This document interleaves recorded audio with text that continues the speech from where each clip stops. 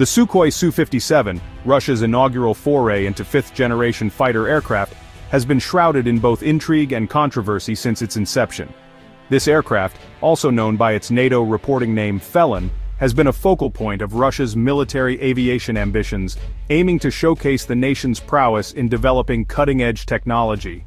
Touted by Moscow as a technological marvel, designed to rival the dominance of American stealth fighters like the F-22 Raptor and F-35 Lightning II, the Su-57 has been positioned as a game-changer in aerial combat. Its development has been closely watched by global defense communities, eager to see if it can truly match or surpass its Western counterparts.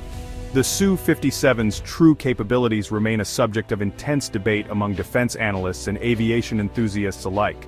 While some praise its potential, others question whether it can deliver on the lofty promises made by its developers.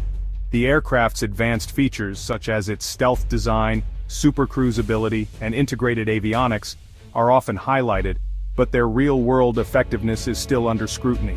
While Russia has showcased the aircraft's agility and advanced avionics, demonstrating impressive maneuvers and high-speed capabilities at various air shows and military exercises, questions linger about its stealth characteristics, engine performance, and overall production viability.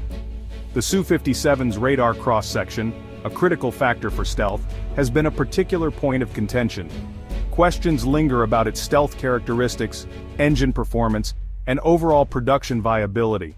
The engines, initially intended to be a new design, have faced numerous challenges, leading to delays and reliance on older models.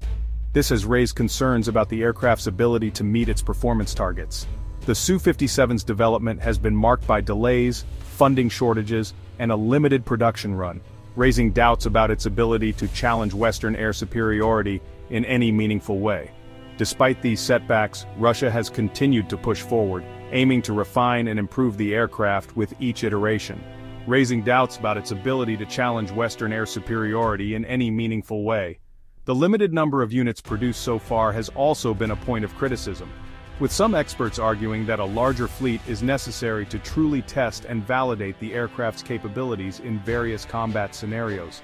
Furthermore, its alleged use in the Syrian conflict, where it reportedly conducted limited strikes, has done little to quell skepticism surrounding its operational effectiveness. The missions were seen by some as more of a political statement than a genuine test of the aircraft's combat readiness, has done little to quell skepticism surrounding its operational effectiveness. Critics argue that the limited deployment did not provide enough data to conclusively prove the Su-57's capabilities in a real-world combat environment. Despite these uncertainties, the Su-57 remains a potent symbol of Russia's military ambitions, embodying their determination to maintain a technological edge in an increasingly complex geopolitical landscape. The aircraft is often featured prominently in military parades and air shows, serving as a testament to Russia's engineering and technological advancements, embodying their determination to maintain a technological edge in an increasingly complex geopolitical landscape. The Su-57's development is not just about creating a new fighter jet, it's about asserting Russia's place on the global stage as a leader in military technology. The Su-57's true significance may lie not in its immediate combat potential, but rather in its long-term implications for Russian aerospace innovation. As a platform for testing and integrating new technologies, the Su-57 plays a crucial role in advancing Russia's aerospace capabilities, but rather in its long-term implications for Russian aerospace innovation. The aircraft serves as a test bed for various advanced technologies that could be used in future projects, potentially giving Russia a significant advantage in the next generation of aerial warfare. As a development platform for cutting-edge technologies, including advanced composite materials, integrated avionics suites, and next-generation propulsion systems, the Su-57 represents a crucial step towards securing Russia's place as a leading power in military aviation. These innovations could pave the way for more advanced and capable aircraft in the future. The Su-57 represents a crucial step towards securing Russia's place as a leading power in military aviation. Whether it ultimately fulfills its promise as a formidable adversary to Western fighters remains to be seen, but its development has already influenced global military strategies and defense planning. Whether it ultimately fulfills its promise as a formidable adversary to Western fighters remains to be seen, but the Su-57 has undoubtedly captured the world's attention as a tangible manifestation of Russia's resurgent military might.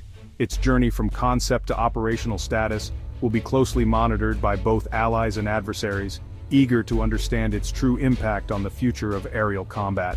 But the Su-57 has undoubtedly captured the world's attention as a tangible manifestation of Russia's resurgent military might. As the aircraft continues to evolve, it will remain a key element in the ongoing narrative of global military power dynamics, symbolizing the relentless pursuit of technological superiority in the skies. The genesis of the Su-57 can be traced back to the latter stages of the Cold War, when the Soviet Union embarked on an ambitious program to counter the emerging threat posed by American stealth technology. During this period, the United States was making significant strides in developing stealth aircraft, which were designed to be nearly invisible to radar detection. This technological leap presented a formidable challenge to the Soviet Union, which prided itself on its advanced military capabilities. The Soviet leadership recognized that to maintain its strategic edge, it needed to develop its own stealth technology and advanced fighter jets that could compete with the American advancements. Recognizing the potential game-changing nature of aircraft like the F-117 Nighthawk and the nascent Advanced Tactical Fighter (ATF) program, which would eventually give rise to the F-22 Raptor, Soviet aerospace engineers began exploring their own concepts for a next-generation fighter. The F-117 Nighthawk, with its groundbreaking stealth capabilities, had already demonstrated the effectiveness of such technology during its operational use. Meanwhile, the ATF program aimed to create a highly advanced air superiority fighter, further pushing the boundaries of what was possible in aerial combat. The Soviet engineers were acutely aware that they needed to innovate rapidly to keep pace with these developments.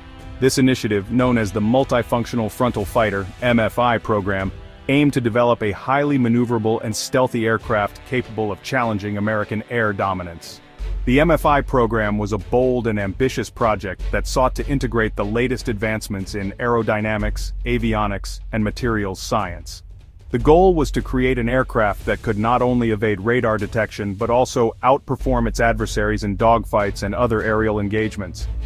The Mikoyan Project 1.44 was one of the prototypes developed under this program, showcasing the Soviet Union's commitment to pushing the envelope in fighter jet design. The collapse of the Soviet Union in 1991 dealt a severe blow to the MFI program, as Russia grappled with economic turmoil and political uncertainty. The dissolution of the Soviet Union led to a period of significant upheaval, with many military projects being abandoned or severely scaled back due to a lack of funding and resources. The Russian aerospace industry, once a powerhouse of innovation and production, found itself struggling to survive in the new economic reality.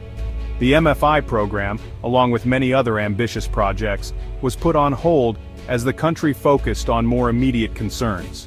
Despite these setbacks, the Russian aerospace industry persevered, albeit at a reduced pace, recognizing the strategic importance of fielding an advanced fighter to maintain parity with Western powers.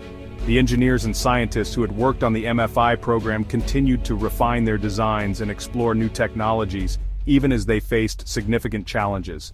The knowledge and experience gained from the MFI program would prove invaluable in the years to come, as Russia sought to re-establish itself as a major player in the field of military aviation. As Russia's economy began to recover in the late 1990s and early 2000s, the Kremlin renewed its commitment to developing a fifth-generation fighter, leading to the formal launch of the Perspektivny Aviacyjny Kompleks Frontowej Aviacji (PKFA) program in 2002. This renewed focus on advanced military technology was part of a broader effort to modernize Russia's armed forces and restore its status as a global military power. The PAKFA program was seen as a critical component of this strategy, with the goal of creating a fighter jet that could rival the best in the world. The PAK-FA program, with Sukhoi emerging as the lead contractor, sought to incorporate the lessons learned from the MFI program while leveraging advances in aerospace technology that had emerged in the intervening years. Sukhoi, with its extensive experience in designing and building fighter jets, was well positioned to take on this challenge. The company drew on the expertise of its engineers and the technological advancements that had been made since the MFI program, aiming to create a fighter jet that would set new standards in performance and capability. The design philosophy emphasized a balanced approach combining stealth capabilities with exceptional maneuverability and supercruise performance, the ability to sustain supersonic flight without the use of afterburners. This approach was intended to create a versatile and highly capable aircraft that could perform a wide range of missions, from air superiority to ground attack. The emphasis on supercruise performance was particularly important as it allowed the aircraft to cover large distances quickly and engage targets with minimal warning. This approach reflected a recognition that while stealth was crucial for survivability in contested airspace, it could not come at the expense of aerodynamic performance, particularly in a potential engagement with highly agile American fighters. The designers of the Su-57 understood that in a dogfight, maneuverability and speed could be just as important as stealth. As a result, they sought to create an aircraft that could excel in both areas, ensuring that it would be a formidable opponent in any aerial engagement.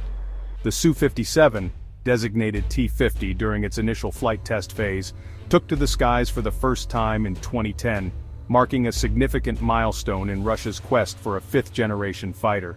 The successful maiden flight of the T-50 was a testament to the hard work and dedication of the engineers and technicians who had worked on the project.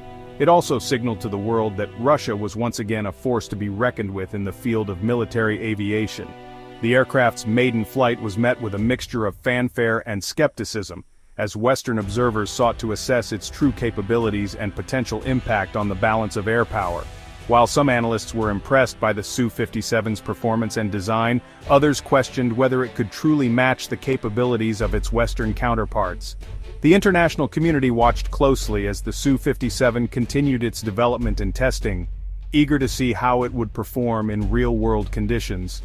The following sections will delve deeper into the Su-57's design features, stealth characteristics, and the challenges it has faced in its journey from drawing board to operational reality. We will explore the technological innovations that have been incorporated into the aircraft, as well as the obstacles that have been encountered along the way.